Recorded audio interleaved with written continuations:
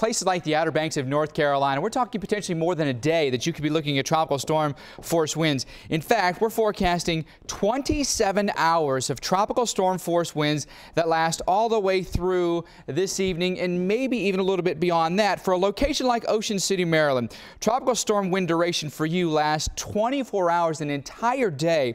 Again, for this part of the country, usually we have accelerating storms that are veering off to the east. This one's a little bit slower. It doesn't have that veer so much. So we're talking midday Saturday through midday Sunday, the worst of it. For a place like New York City, 21 hours of tropical storm force winds for you. Saturday evening, deteriorating conditions that last all the way through Sunday evening. Let's take you farther north now into Portland, Maine. 12 hours, half a day, you could see tropical storm force winds. The worst of it beginning for you Sunday morning, lasting through Sunday night. That's just kind of the timing and the duration of some of this we'll have from Irene. It's going to be a longer storm than most of us have ever experienced.